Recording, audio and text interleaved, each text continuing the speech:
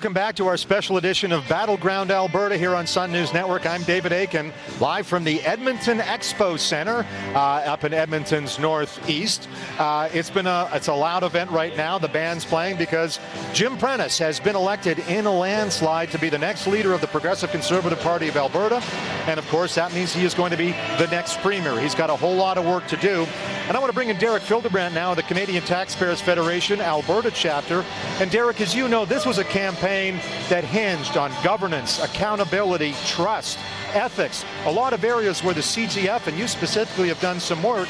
So give me your sense. You found a little bit of stuff out about Prentice that people might have been a bit unhappy about, but overall, where does Prentice stand on the trustometer? Can he rebuild the PC party?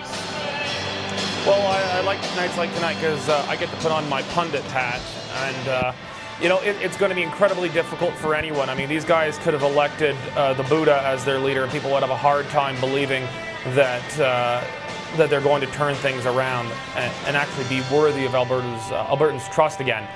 If there was a guy to do it, it was probably Jim Prentice. I think without him, the party was more or less signing a self-inflicted death warrant. But it's difficult to tell. There's a lot of people out there who are just not going to be convinced, no matter what, to come back, that it's an institutional problem and not just Mr. Prentice. That's it. I think that Mr. Prentice's strengths are not around that he's an outsider, because he's not. It's a bit of a strange claim. His strengths are that he's a smart individual, he's worldly, he's been around the block of government and knows the way things are done. He can make the big deals. I think that's his strength.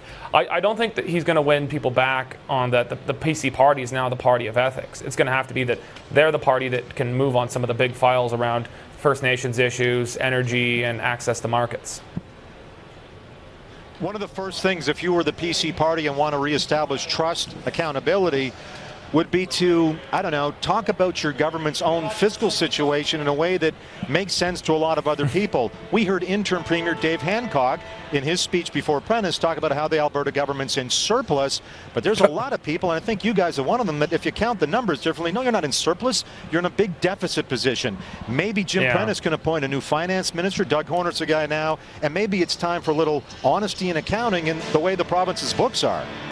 Yeah, you know, well, that was a very long speech from Mr. Hancock that lasted almost as long as this government's been in power.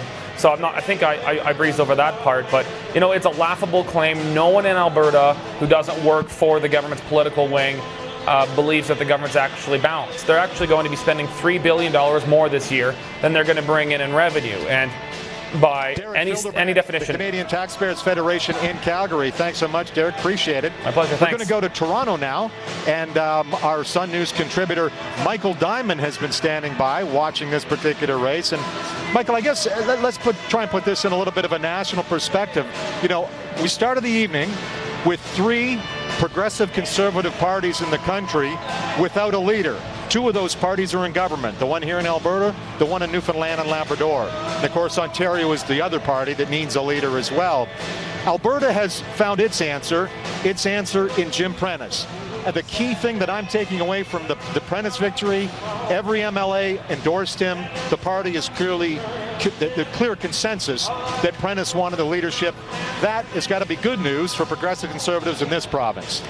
Well, you know, I think Jim Prentice is absolutely the right leader of the Progressive Conservative Party, but he's probably a bit too late, you know. I just think the party is too far gone. They've been in power too long, and Jim Prentice probably would have not taken them to this point had he been leader to replace Ed Stelmach or even Ralph Klein. But at this point, I just think it's a bit too far. He's the right guy, probably, but the party's just in a lot of trouble. If you're Danielle Smith in the Wild Rose Party, knowing that the most recent polls have the Wild Rose more popular than the PCs, if you're Danielle Smith, do you want to start the campaign tomorrow to make sure that Prentice doesn't get any post-leadership bump? Yeah, absolutely. I mean, we're going to probably see that regardless of what the other party does, what the Wild Rose does, but definitely want to be prepared for that.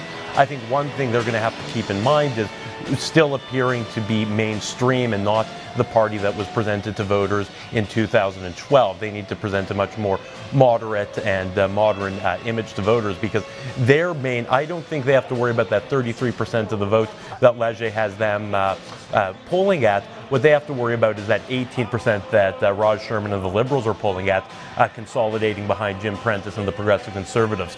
So I think it's very important for the Wild Rose, whatever they do to brand Prentice, is not making them look extreme. They always will have to appear to be sensible, moderate, and appealing to all Albertans, so that Liberals will continue to be Liberals and not vote with their fears to stop them.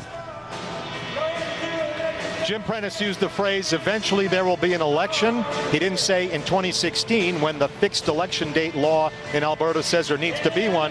If you were Prentice and his team, would you try to get an election, a general election, say in the spring of next year? Absolutely. I'd say he needs a mandate. I think it would be good for him and catch the other guys off guard. They're going to prepare for that event anyways, but I think going sooner than later would make sense, possibly still within a bit of a post-leadership honeymoon period. Michael Diamond joining us from Toronto tonight, Sun News contributor. Michael, thank you so much for sticking with us all night long. Appreciate it. Thank you. So just before we wrap up, let's just run over the results and what happened here tonight for those tuning in. A summer-long leadership race. Jim Prentice, the outsider, versus two insiders, two members of Alison Redford's cabinet, Rick McIver and Tom Lukazik. The result, it wasn't even close. The PC party saying, please bring us someone outside the party to clean up the mess that Alison Redford left. That mess resulted, the guy who's going to clean up that mess won with 17,900 votes compared to 2,700 for McIver, 2,600 for Tom Lukazik. We'll see if Lukazik and McIver make it into Jim Prentice's cabinet. There's going to be some changes coming here in Alberta with Premier Designate Prentice.